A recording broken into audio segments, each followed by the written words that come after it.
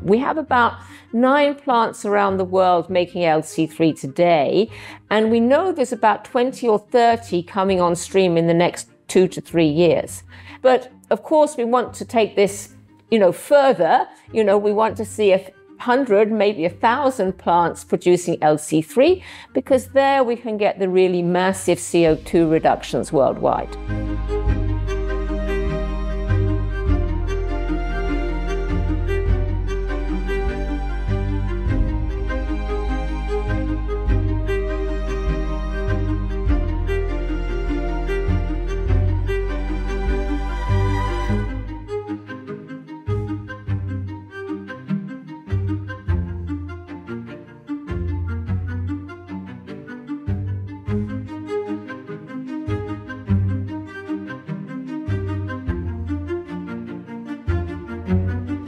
It's a solution which is totally scalable. You could adopt it in just about every cement plant. Practically maybe 70% of cement plants.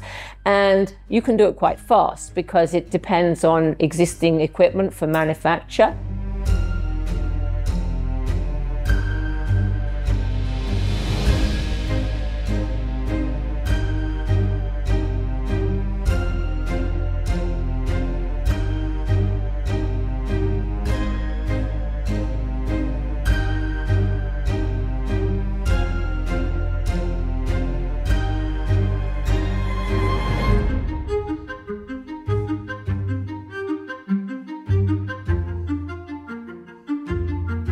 Main problem in the industry is inertia.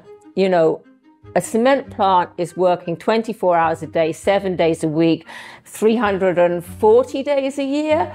And in that situation, people don't want to change anything. They don't want to look left or right. They just want to keep producing what they're producing today.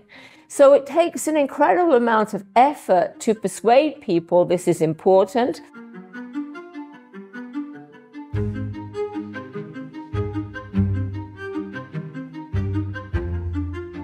When you look to the global south, there's certainly more than 1 billion people living in what we call slum conditions, population still growing, people are moving to cities, and we need to provide these people decent living conditions.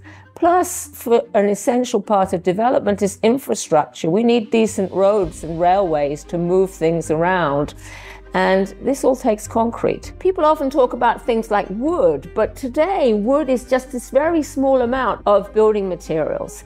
And that's already not sustainable on a worldwide basis. We're cutting down more trees than we're planting. There's nothing wrong with wood. It's a great material, but we simply haven't got enough of it to make any substantial impact on how much concrete we use. We have to think about using concrete more efficiently rather than this illusion that we can replace it with something else.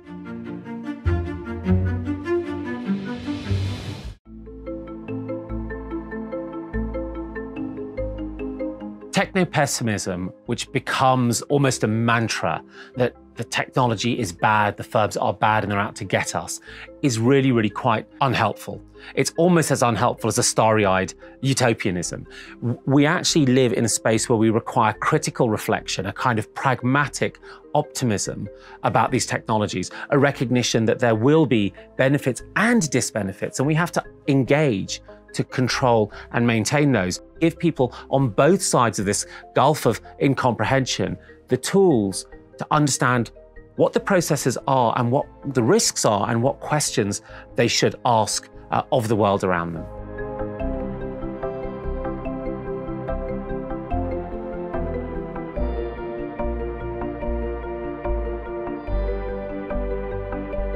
Technology is power, and we have ways of dealing with power. We understand its benefits in society, and we also understand what happens when any institution gets too much power.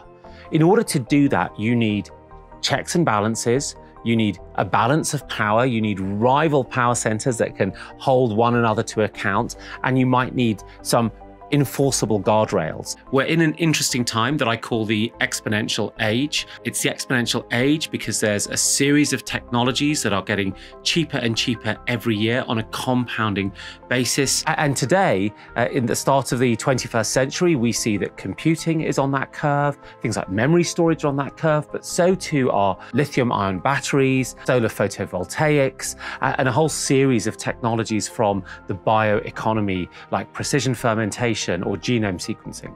Now, what that means is the technologies get better, or to look at it a different way, they get much, much cheaper.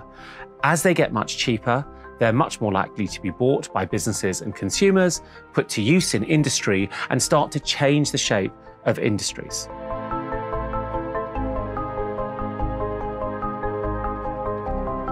The gulf of mutual incomprehension is what emerges between the technologists and those who understand how the technologies are behaving, and really the rest of us, right, who are living in a more everyday world. On the side of the typical person in society, the incomprehension arises from not realizing quite how quickly the technology might change, how quickly it might diffuse. And I think quite often what is very, very hard is what those unintended and emergent consequences of the technologies end up being.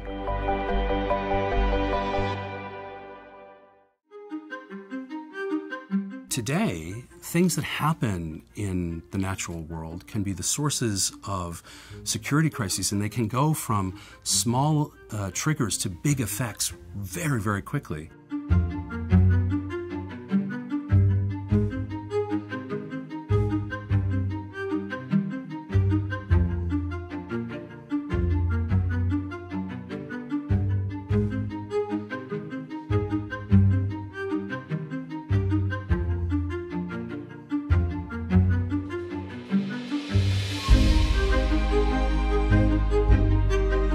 Historically, that we have these kind of two communities. We have a community that thinks about international peace and security, and they maintain the force of arms and the resources to ensure a durable peace among nations. And we have people who are thinking about the natural world, scientists and conservationists and people who are thinking about climate change. And they're really two different kinds of cultures. They're different kinds of people. And that means we need to create bridges between the national security world and the natural security world. And those bridges are bridges of culture and shared understanding because, you know, you can't shoot a missile at climate change. You can't invade a sandstorm.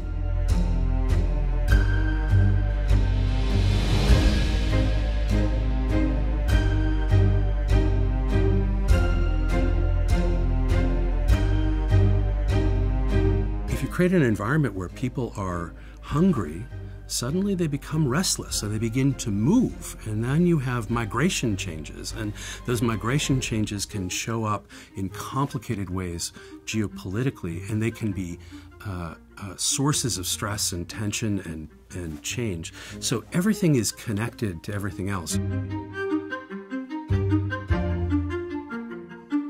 You take the same disaster, the same disruption, and whether it's an earthquake or a typhoon exacerbated by climate change, or whether it's a food shock to the food security system, and it's just going to have a much bigger effect in 2025 than the exact same problem would have had in 1950. A solvable problem yesterday becomes a major global crisis tomorrow.